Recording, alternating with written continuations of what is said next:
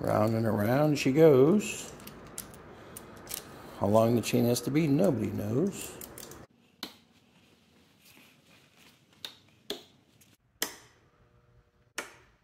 Hey, this is John. Welcome back to the channel.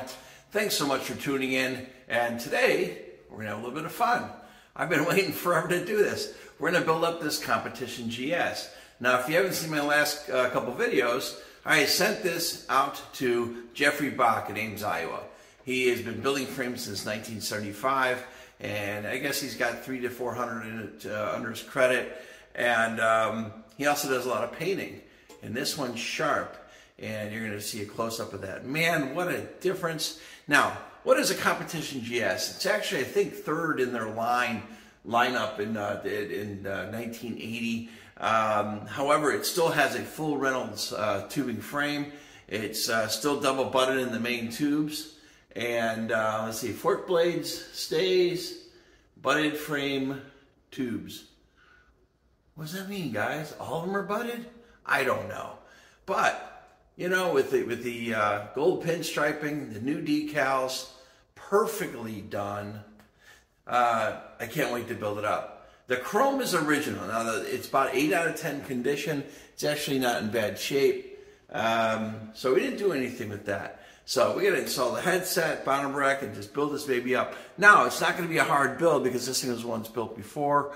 So I'm not going to be rewrapping bars and things because this bike's already been built. So I'm just going to be putting this thing back together. But come along with me. Come along for the ride. We'll tell some stories and have a little bit of fun. Check out this fork. It looks gorgeous. The paint looks wonderful. The new decal looks pretty cool. I don't know what it is about a Reynolds decal on a fork. I always thought it looked kind of cool. Check out that beautiful pinstriping.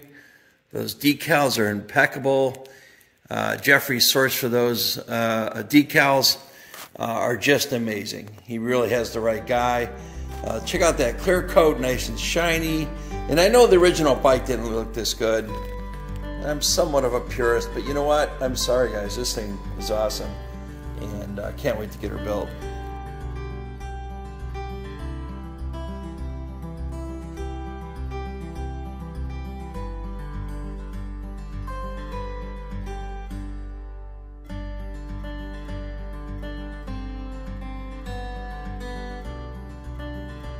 Now, if you haven't seen a video in a while, things have changed a little bit. We got a new rack here. I actually built this quite a while ago and fit an extra 6 bikes, and of course lean up my daily. And it's pretty cool. Built it for my last bike garage or basement in my old house. And of course we relined up all the bikes, and we have a guest automobile that belongs to my sister-in-law. That is a 1967 Beetle convertible, great shape, beautiful car, drives wonderfully. Let's get started on this thing. This stuff has been bagged up for a greater part of the year, and it's pretty much stock, but we're going to have a few surprises on it. Just can't wait to get this stuff together. All right, let's start with the bottom cup. I put a little bit of oil on the cup itself so it slides in a little easier.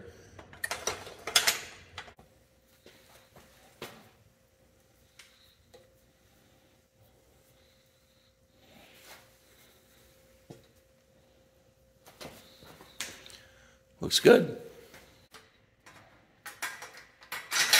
Do it again on the top. I got a little bit of oil on the cup. Not the cup, but you know what I mean, the top race.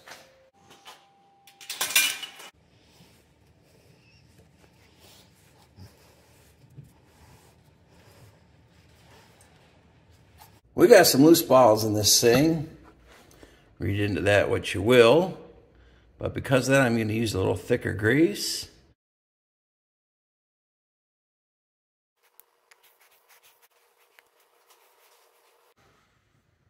Gotta be so careful not to hit the bearings so they don't fall out.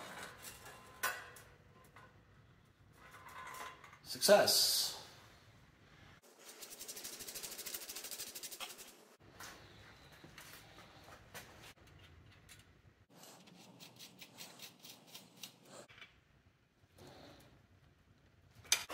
Let's raise this puppy up.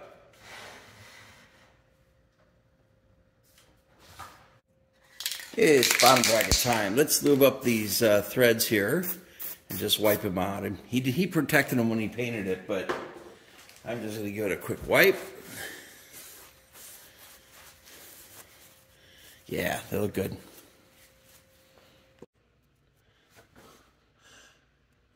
All right, so as usual, we're using a Campagnolo bottom bracket because it came with one. It is called a Competition GS, and it came with Grand Sport components. Is that why they call this the GS? Let me know in the comments section below.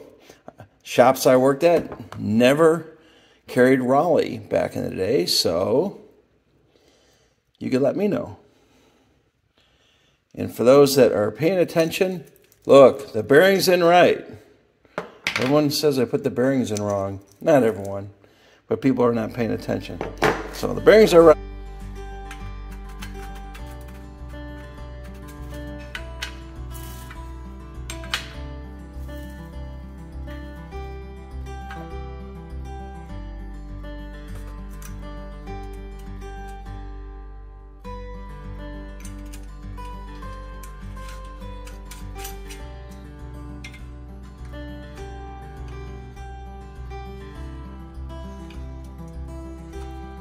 I think one of the most unique things about this bike is the crankset.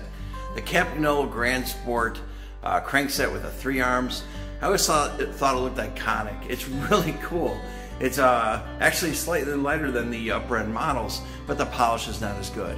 We also have some Campagnolo Grand Sport pedals. Pretty cool. And also, what do we have here? Christoph toe clips and straps.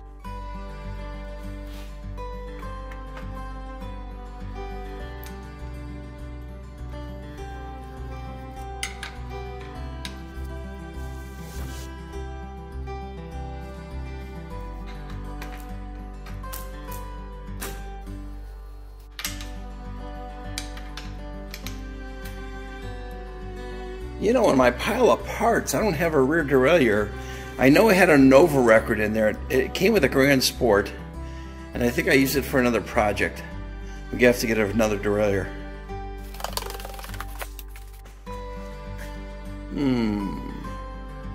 What do we do? Let's see what we got in here. You know what? Here is a Grand Sport. I'm not fond of this derailleur, but you know what? It came stock. Let's put it on. Now this bike did originally come with a Grand Sport rear derailleur, but I upgraded it to a Nova record earlier. Don't hate on me for that. I know it's not stock. But you know, I actually don't mind putting on upgrades on bikes that other people would have made even back in its day. So, that being said, it is what it is. But you know what? I think I'll stick with the Grand Sport, because I think it's not bad to have what's stock on this thing. Let's do it. Isn't that crazy? 13mm wrench to put on a rear derailleur. So the wheel set, guys, we're putting on here is stock. It had a Grand Sport hub, Campagnolo Grand Sport. I overhauled those already. We got Weidemann concave rims that came stock. I did relace these with some DT straight gauge spokes. They're pretty much bulletproof at this point. And some really crappy tires. They're actually not bad. If you haven't had the Penracer Pacellas, they're okay. They're not great, but at one time that's what I could find in a skin wall. But I'm pretty sure we're going to put on some other tires when we get a chance. And the freewheel is not stock. This is actually a little smaller than it came with stock. It's also got the gold, I want to say plating, but it's a Pro Comp freewheel and new old stock. Looks gorgeous. That's that little bling I've been talking about. Got to do it. You know, I'm kind of noticing while I'm setting up these shots is that the background's a little busy. Is it too busy back here to see what's going on? Do you really care? And if you do, it's all right. Let me know in the comments section below. But yeah, here we go. Let's see how blingy this looks. Oh, pretty. Pretty. Why do I care if it's pretty? I know you guys keep hearing me say, this is pretty, this is cool looking. Why do I care so much? Well, you know what? If I didn't care about that, I'd just keep riding my plastic bike every day. But no. That's what makes these things so great, is they're ornate, and I like that. They're pieces of art. I got the wrong end here on the skewer. Right skewer, wrong end. Now I gotta find one of those.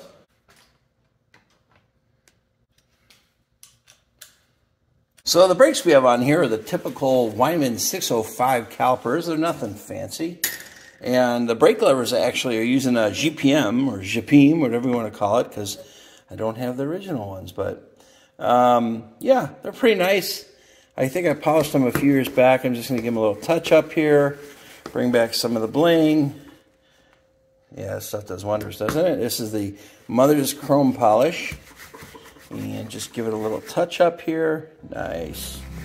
What's the point of having that shiny new frame if I got dull, boring brakes?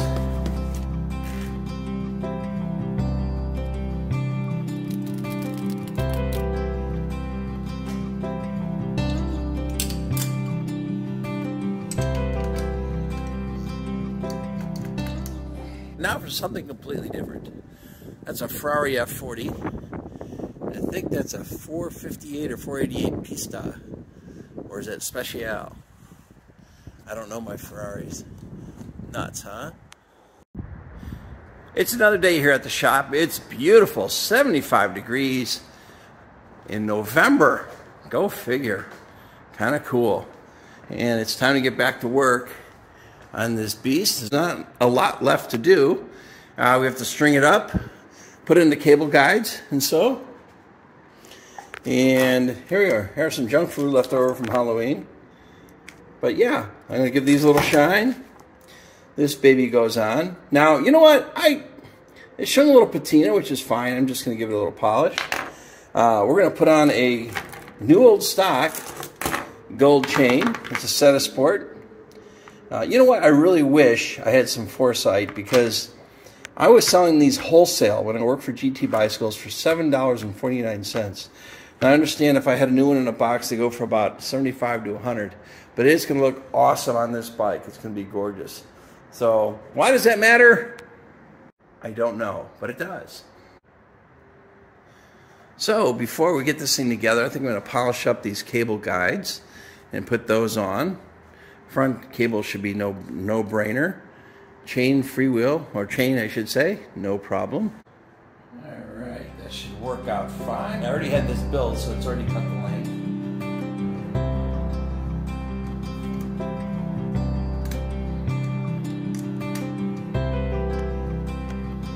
Have any of you guys ever shopped for these Campagnolo cable guides? It's nuts. I remember them being wholesaled, I think somewhere in the $5 range back when I was in the shop. Wholesale. Well, now a new pair is like, I don't know, 30 bucks. Yeah, it's coming along pretty good. Looks good. Let's hook up that front brake.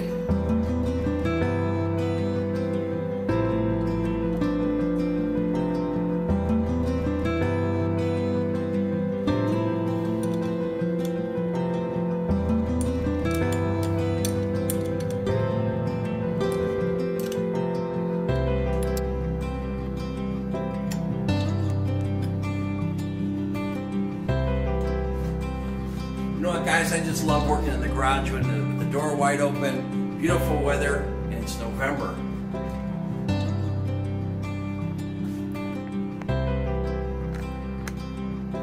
Front derailleur time. Let's give that a little bit of a polish.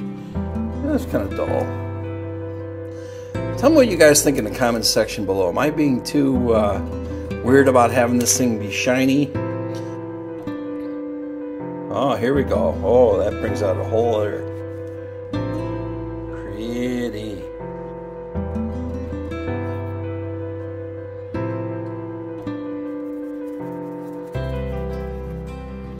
Yep, sharp.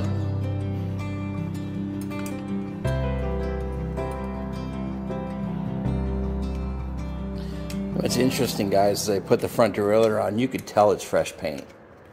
You can. I mean, it's a beautiful paint job.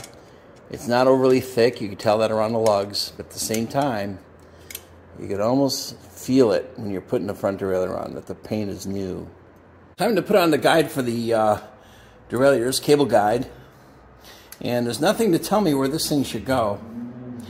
But I do know you want the wires to run pretty close to the frame. And when this wire comes from here to the front derailleur, from here up, you don't want that wire to scrape the frame. This one has a little limiter there, little knob. What do you call that thing? It's not a knob. What is that? The little stopper thingamajigger. Time for some chain action. Punch that up.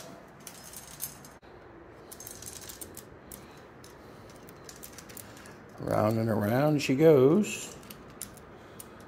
How long the chain has to be, nobody knows.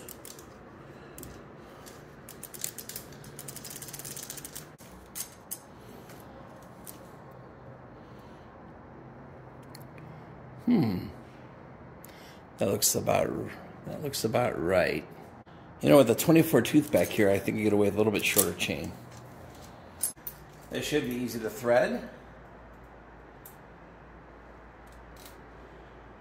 Now keep in mind, this has already been built and adjusted before, so maybe a couple touch-up adjustments here. I'm going to do this rather loosely until I get the rear derailleur done.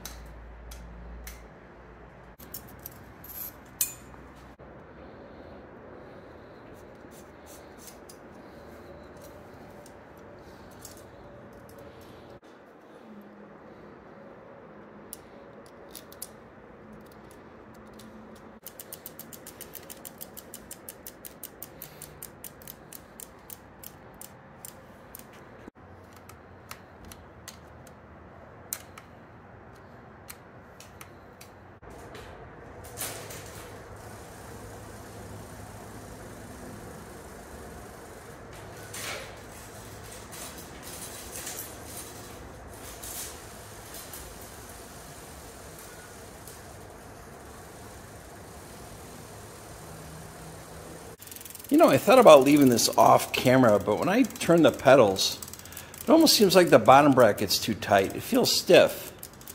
And you know what? I think it's a new old stock chain. I think it's a little gummy. I'm going to throw some lubricant on that and see what happens.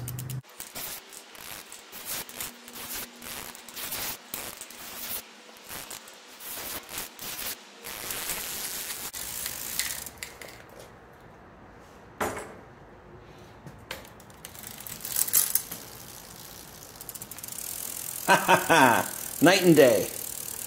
Okay guys, show of hands, put it in the comments section.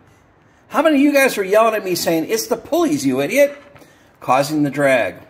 Actually, you would be half right. There's a chain, and then I pulled the pulleys off, and sure enough, there's some drag in the pulleys, so I'm going to clean them up and put them back on. Oh yeah, even easier, much better. It was the pulleys and the chain. I think it was mostly the chain though. You know, that's interesting. That's the first time ever I put a new old stock chain on, and I felt the resistance and drag from, I guess it's just like maybe the oil coagulated or it got gummy, and it loosened right up once I put the lubricant on it. Also got a Blackburn cage to put on this puppy.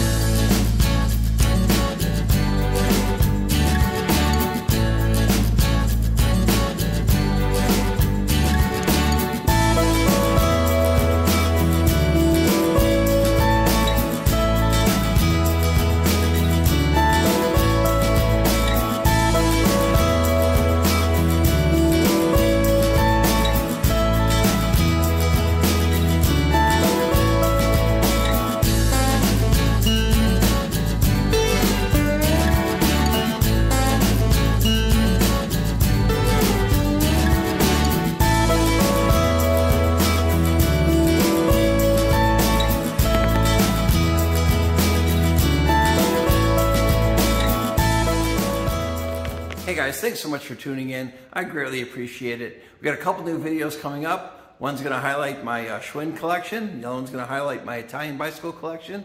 I also have a video on a new build from Jeffery Bock that he did. He brought to the Philadelphia Bike Show.